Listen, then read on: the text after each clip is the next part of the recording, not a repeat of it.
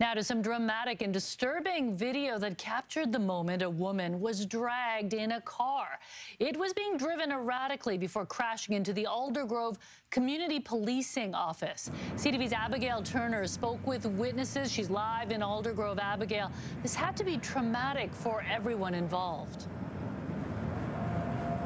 Definitely. We spoke to two witnesses who say they were shocked when they saw that the woman who was being dragged was actually alive, although they did say they believe her injuries looked extensive. Now, this video you're about to watch is quite graphic, so just a warning, it may be disturbing to viewers.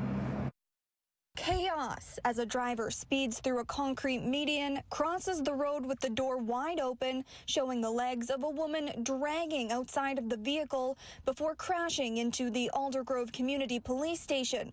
Witnesses rushed to her side. I watched her bounce off the concrete meridian while being dragged, and she had been dragged quite some time before she got to us. The disturbing crash unfolded Sunday night just before 8:30 on Fraser Highway and 270th. Steve K was on his way home when he noticed the vehicle driving erratically.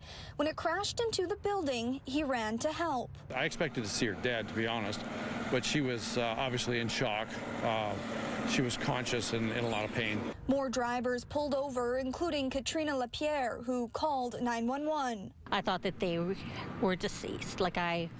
From what I had witnessed sitting in my car, coming around the corner and seeing the limbs, like everybody's seeing in the video, I didn't think they would be alive. Police say the driver initially ran away. We located a male and he was arrested in the area.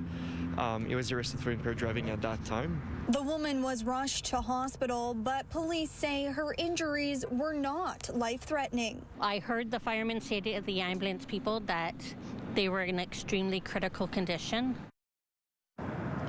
Now, RCMP initially had a large section of this highway taped off, as they actually believe the incident started farther east down Fraser Highway, and they're asking for anyone who may have security camera footage or video camera footage to come forward. Mi-jung. Thank you, Abigail.